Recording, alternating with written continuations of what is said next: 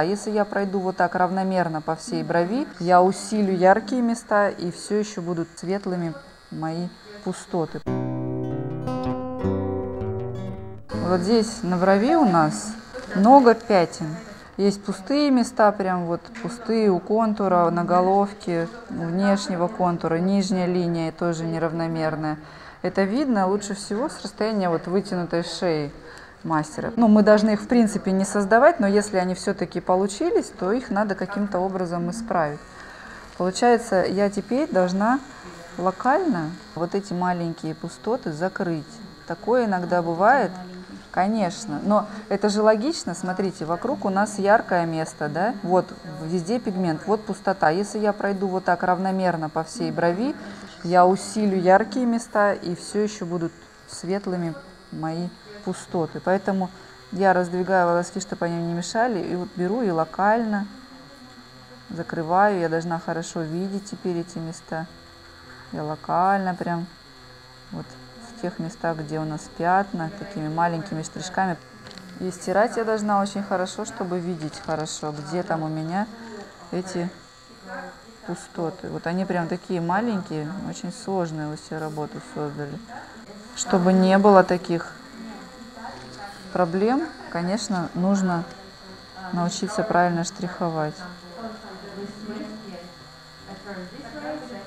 Вот, и когда я исправляю, либо когда я второй проход прохожу, у меня всегда в руке ватный диск. Я прошла буквально несколько штрихов и стерла. Это как рефлекс должно быть. Потому что ну, иногда пигмент не лег, а иногда лег уже сразу ярко. И очень долго брать и копошиться, это может быть опасно, конечно. Вот пустота. Вот мне теперь надо ее закрыть, стереть. Ни в коем случае не переборщить. Это очень важно. 10 штрихов сделала, стерла. Причем пятна видно только вот с расстояния вытянутой головы. Вот так всматриваться нельзя. Близко кажется все нормальным. Вот здесь у нас в изломе пятно, тоже его надо закрыть. Причем если я испачкала вокруг кожи, я ни в коем случае не буду снова там проходить, потому что ну, я испорчу. Да. Это должна добиться такой максимальной равномерности. У меня пальцы стоят близко, видите? И зачем мне натягивать вот так всю бровь, если я работаю вот здесь? Я не почувствую вибрацию, я не пойму, я в коже или нет. Поэтому я ставлю прям рядом, натягиваю вот этот маленький кусочек, на котором буду работать, и потом уже стираю, проверяю, легло, не легло. И я не работаю полосками, видите? Я везде кладу точки. Причем вы даже должны с учетом роста волосков это делать, потому что в некоторых местах лежат яркие волоски.